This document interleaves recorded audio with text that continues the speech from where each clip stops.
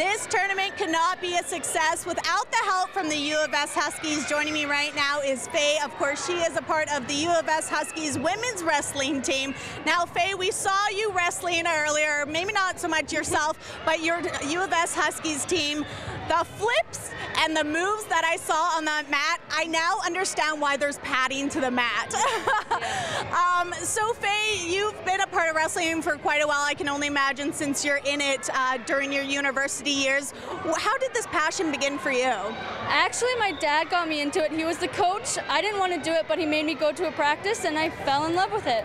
Interesting. So that's kind of a good story, because a lot of these kids here are quite young and they never would have thought about trying out wrestling. So what type of message, same as your story, is it when you really try out an activity even if you don't think you'll like it?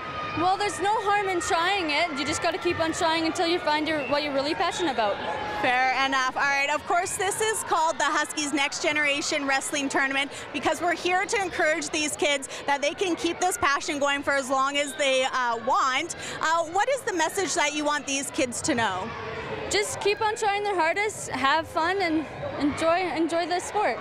And what's it like refereeing kids as young as 7 years old compared to refereeing people more your age?